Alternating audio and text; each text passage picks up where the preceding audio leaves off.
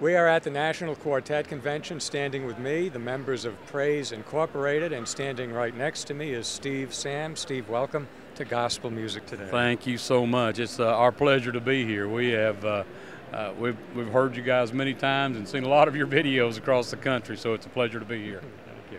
I'm going to have you introduce the rest of the group. My pleasure. This guy right here, he's been with me.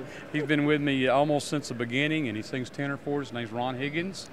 This one here used to be a tenor, now he's a baritone, and he and I've known each other about 13 years at Dodd Meadows, and he's out of Tolar, Texas, and that back there, we grabbed him out of the north. He came from Buxton, North Dakota. That's right. They got bases up there, so we brought him down here, and his name's Greg Bars.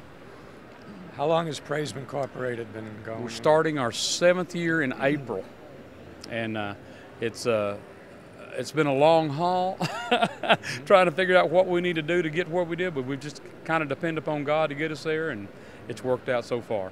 And you're doing a couple hundred dates a year? Yes, we are. Sometimes more, sometimes a little less, but it's always right in that area. Okay. Is that officially full-time? Oh, we are. We've been full-time for 4 years now.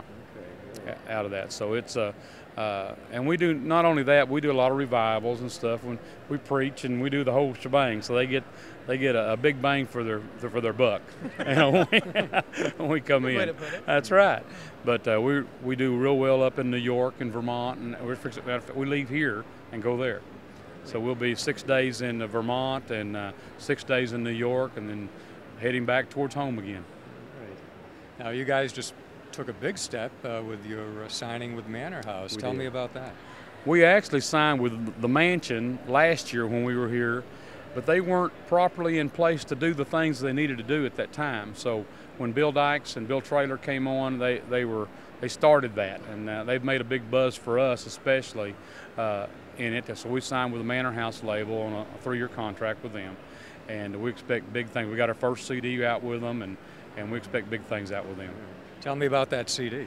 Well, it's called "It's All About Him," and it's a brand new song. Matter of fact, they're going to release it here pretty soon, and I think you'll like it. It just tells people that it's not about everything outside. It's just all about Jesus, and it's a powerful song.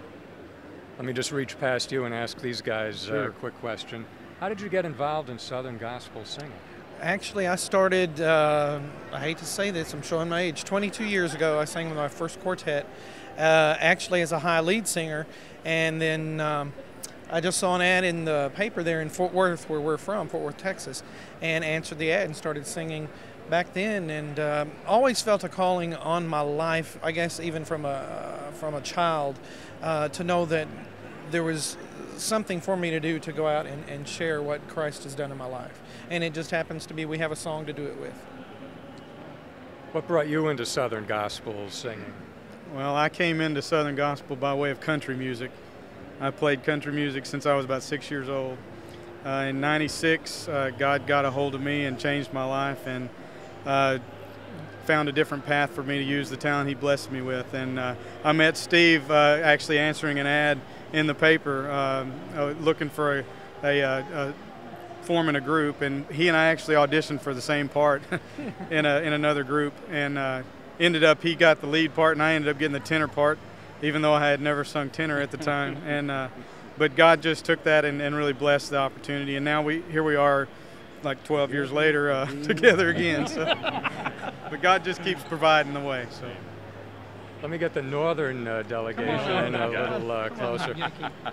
Who's your all-time favorite bass singer? Oh man, that's a loaded question. You ought to know better than to ask me that.